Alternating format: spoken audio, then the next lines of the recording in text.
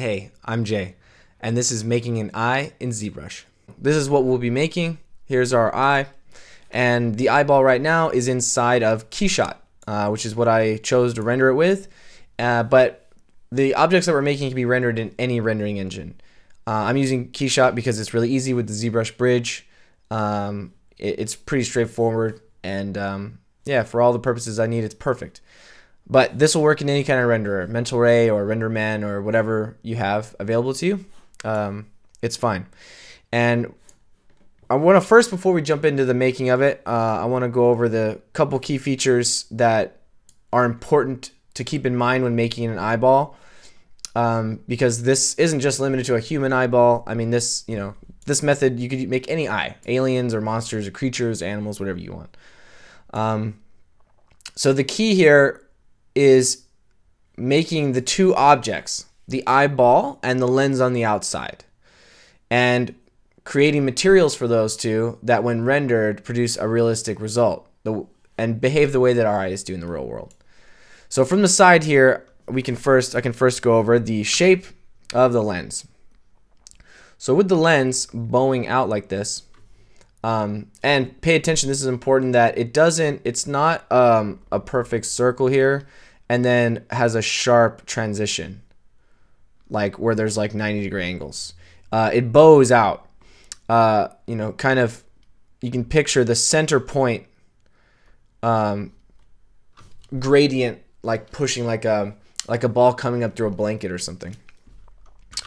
I mean, the reason we even have this lens evolutionarily is to be bringing in all the light from all the angles, focusing it into our pupil so that we can get a full range. The opposite of a pinhole camera. The lens literally is bringing in as much light as possible.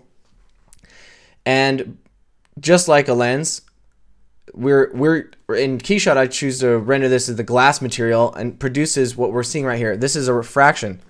It's simulating the light coming in through the lens and refracting and bending the light around so we can see the iris. Now, if I turn off the lens, we will see how important this is. Now, this looks like an eyeball, but if I turn off the glass lens, that looks horrifying. So this is what the eye would be without the lens, which is crazy. So you can actually see not only is it refracting and bending around so we can see it from the side, but also it's refracting it from all the angles, so you can see how the pupil changes. And this is what gives the eye its look. Like this is important. The lens being rendered as glass with the refraction index of glass is one of the most important aspects. And the way you make that important is by making those two models. The lens is the thing with the bubble, and without the lens we have the ball with the iris, and you get this. So with the iris bowing in, kind of the opposite of the lens. I'm just trying to kind of draw a diagram here so you can see. I mean, you probably get it. That just looks like I'm drawing an iris pattern. But with the light coming in from here, what you get is it being shaded from the top and then a highlight right here. And then with the lens, you'll still see this highlight, and then you'll get a reflection on top of it. And those two objects being rendered on top of each other, or you seeing those two objects and those two different material properties on top of each other, that's what gives eyes their distinct look. And it's important to kind of to make eyes in a realistic way, even if it's stylized. You'll notice in Disney and Pixar movies that even though they may, instead of a kind of blurry line, it might be very crisp. Instead of a very organic looking iris, it might be very straight lines or stylized or just one solid color. But it will have an iris that scoops in, just like ours do, and it will have a lens that bows out, and it'll be rendered like glass. Or it will always be round. Like you won't ever see an eye that's flat or scooped in like that, because that looks like it hurts, you know. Let's look at some masters here as an example. some of the most famous eyes for me anyway. So we'll see here in Davy Jones, we have the highlight here, right? So we have the light coming from this way. So that means highlight reflection right here and right here. Because the inside of the iris right here has a reflection, and this is shadow because the light's coming from in here. So it's hitting this because it's curved in, right? And then even though there's shadow here because it bowls in, because of the lens on top, now we get a highlight. And same with the other famous eye, good old Golem. So same deal here, we have a highlight right here. There's actually two light sources, which you can see. And shadow here, and highlight here. So shadow, highlight on the shadow, and then highlight. It's probably a little bit easier to see than this one. So there we go. Now we'll jump into ZBrush and start making our eyeball. So in our scene, we start with a sphere primitive. We make that a poly mesh to be able to sculpt on it and work with it. We save our file for safety. And then in the deformation, I rotated it so that the topology pointed towards me. Now I'm dragging out an alpha and playing with the strength of it until I get the depth that I want. From the middle point, I'm just dragging it out. The size of the iris, like how far I'm going, is about half of the radius of that circle you're looking at, the eyeball with no perspective. Then I delete the ring that is the pupil, the hole in the middle of the eye. And then I extruded it in the display properties, and you have to flip it. I extruded it with Z Modeler so that my pupil hole isn't just straight and it has some thickness there. So then I go up and I turn on symmetry, radial symmetry, and I put it to Z so that you can see, you can play with how many times it duplicates your work here. And now that's how you get to work radially now, and like a lathe. And that's what's going to speed up this beginning process here. And we'll be able to use that pretty often since it's so radial. So now a mixture of the damp standard brush, the actual standard brush, to just create these lines. And I'm going off reference. That reference link is in the description if you want to look at the same things I was looking at. But I also know generally, like my goal isn't to make some scientific macro photography eye. My goal is to have a model of an eye that renders well at a reasonable distance. And like a one-day project. I really encourage, if you're watching and you're interested, you should totally try to follow along and make this. You could totally make it in one day, and it's a great way to go through the pipeline of ZBrush to Keyshot and end up with an image.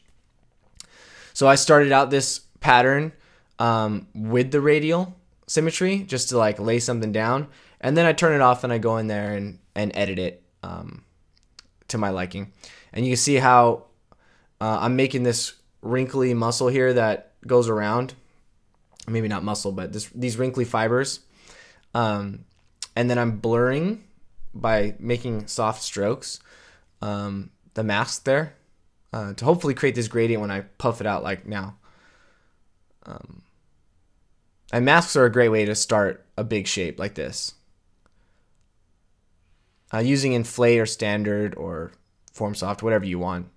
You can kind of pop that thing out and then smooth it a bit, kind of grading it out.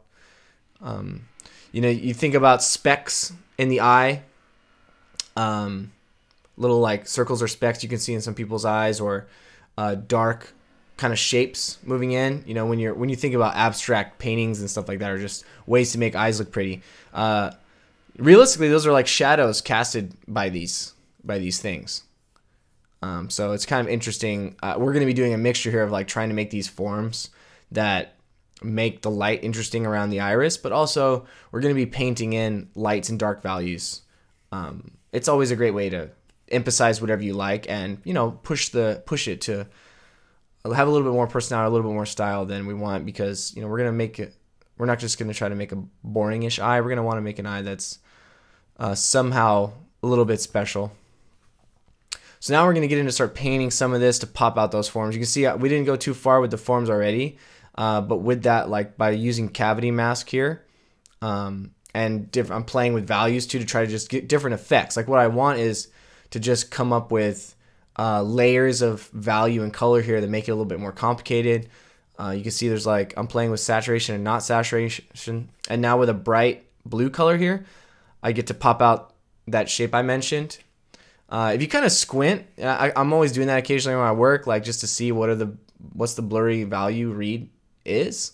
Here I'm darkening up those specks, emphasizing them. And pretty soon I'm going to test out what it looks like in Keyshot so that we can make some changes here.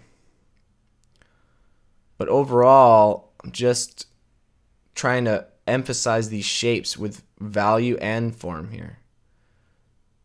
I'm experimenting too all the time. You know, I don't know exactly what I'm gonna like yet. Here I'm darkening in, and I'm gonna keep changing the iris too because so many irises are different, and I didn't want to make one that was like really like exceptional, you know, because I'd like to be a little bit generic, and I'll just keep this in my file, in my files, and use them in projects. So the way I got the lens is I masked off the bit that's been chopped off to make the initial pupil with the transparency. I see where it is. And then I blur that mask a lot so that that gradient helps me pull that little bubble out. Now, because we extruded it, we can't use the UVs of the primitive. So I went up to the plugin, the UV master, and I just unwrapped it without symmetry, and now we have UVs. So then I went to texture, new from Polypaint, cloned it, exported it as a TIFF. Now I'm importing that TIFF into Keyshot. Now I'm seeing how does this look with the lens on the outside as glass and with what we've painted on the inside. And now with the connection made, you know, I'm going to try to go back and forth here and see, you know, see what I can see in ZBrush, what I want to improve. You can see the shadows now casted by those forms I was talking about. Especially on the bottom, you can really see the difference here. It gets so dark in Keyshot, and that's because it's actually casting a shadow there. Every now and again, you have to reapply. In the end, I think I end up thinking that it's too much contrast. That kind of squiggly fibers around the middle just pops out too much. And I don't want it to distract from anything. I want it to look just like an eye. I don't want to draw attention to the eye. You know, like someone with striking blue eyes or something. You know, if you're making a character or creature where the eyes are special and they should pop out, they should be one of the important features, like one of the exceptional features, then you just edit it. You know, you could take this eye in any direction that you want, this kind of model. You could make it an alien or an animal too. You could even turn this into a cat eye without that much effort. So now in Photoshop, because I made this TIFF, right? Now you have the full power of Photoshop. I just made a mask around the iris area, and now we can make it brown. You can make it any color you want, but as an example, I made it brown so that we can have a brown eye and a blue eye.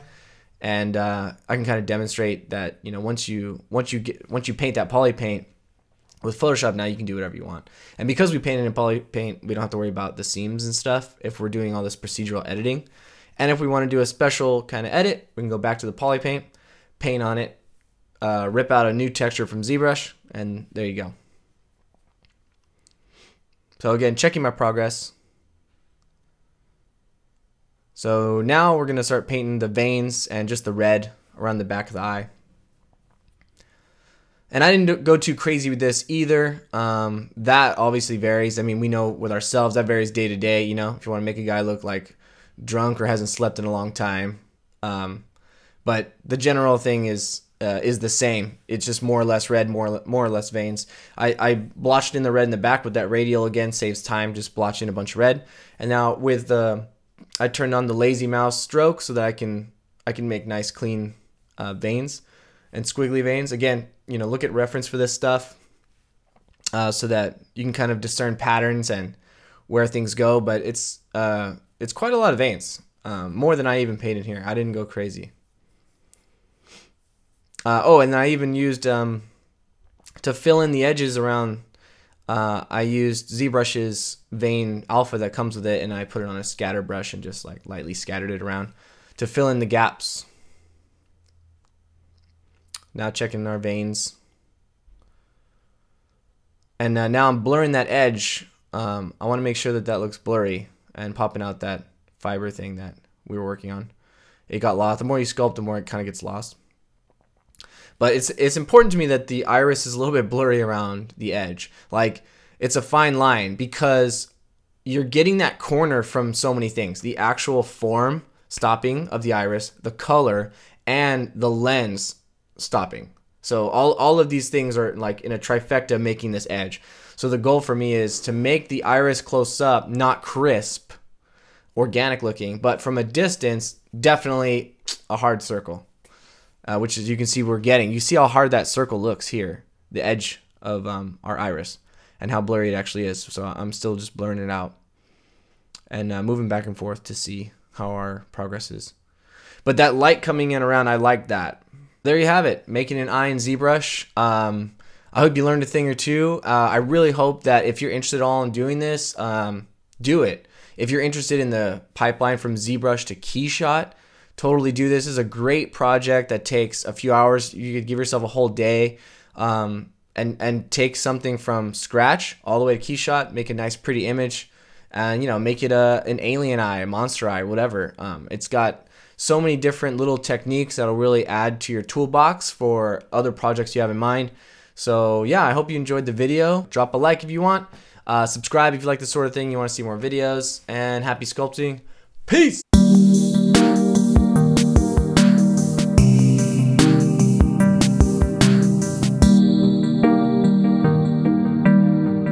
Eyes, the windows to the soul.